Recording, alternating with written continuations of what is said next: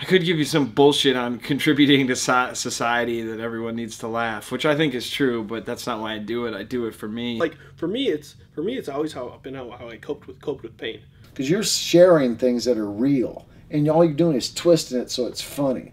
But the real is there. They get it. The more uncomfortable, more you're just like, I don't, that's when you dig in. My therapist always asks, she's very fascinated by the whole sobriety thing, and she always asks, what makes people want to change?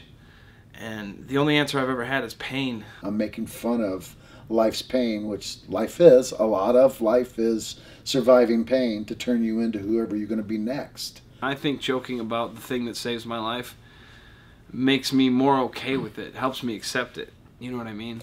It's like, it's this really serious thing that I do to stay alive and to maintain. But also there's funny parts of it to me